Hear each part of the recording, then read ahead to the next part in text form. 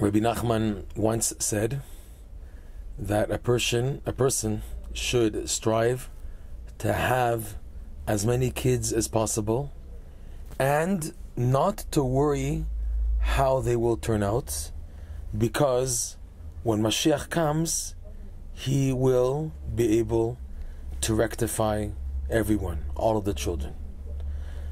You hear this statement and it sounds very much hefker, very like a loose, irresponsible attitude. Just have kids and don't worry how they turn out. So where's chinuch, where's education, where's raising up children properly to be devout Jews? What's going on here? What is this attitude, just to have kids and know where they turn out? So obviously clarification is needed in this statement. Rebbe Nachman is talking to somebody who is already concerned on having children and also a continuity, and also bringing into the world children who will be upright, righteous, tzaddikim, God-fearing. If not, then such a person wouldn't be interested in what Rebbe Nachman has to say. So someone who's hearing what Rebbe Nachman has to say already shows that he has indication that he wants to have good children. To such a person who, there's not a 50-50 chance, but there's like a 95% chance, 95 vis-a-vis 5%, that this parent will strive to raise his kids as best as possible, to give them a Torah education, to give them the proper love and emunah and everything needed to nurture that child to grow to be a good person, a normal person. To such a person, Rebbe Nachman is making this statement: don't worry how they turn out. What does it mean, don't worry how they turn out? You did your best. You don't have to worry after that point. You've done your best. There's no need to worry. Again, worry is a big thing that eats up people, especially worry of guilt. I didn't do it properly. I did the wrong thing. I should have done like that. And that's what really kills people, is the guilt feeling of doing mistakes. And this is especially so when it comes to raising children. That people are so worried of how their children will turn out and everything. They invest so much in this and that, and look what happened, etc. To such parents that invested properly, Rebbe Nachman is saying, don't worry how they will turn out. Because again, Mashiach will rectify everybody. That's an amazing statement. That at the end of the tunnel, there's going to be hope for everybody.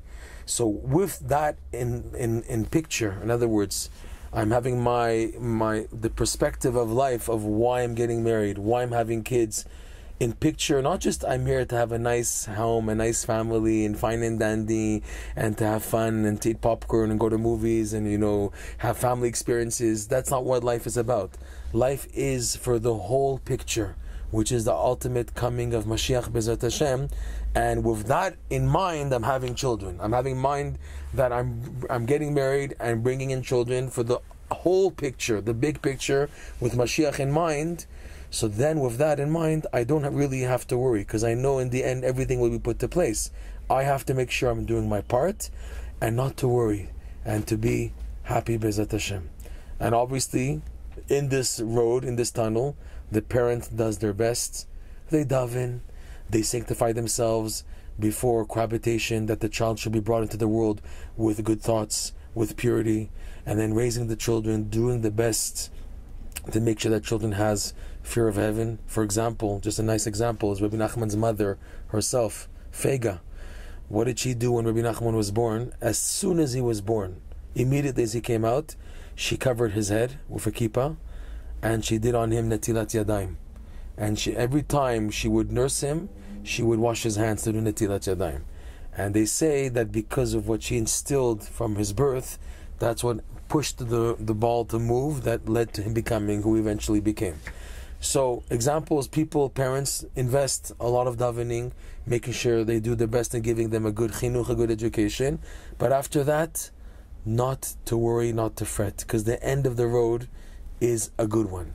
And in the main, by the way, parents who do their best to raise their children properly, even if, as happens very much unfortunately, kids fall off the path, because of their strong upbringing, they will eventually fall. They have a fall, they crash, and they realize the damage caused.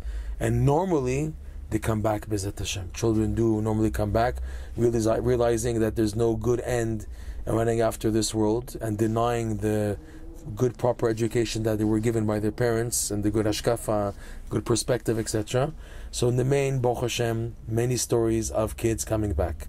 But the parent on their part, not to worry. There's a picture here, there's a plan, and Mashiach in the end will rectify everybody.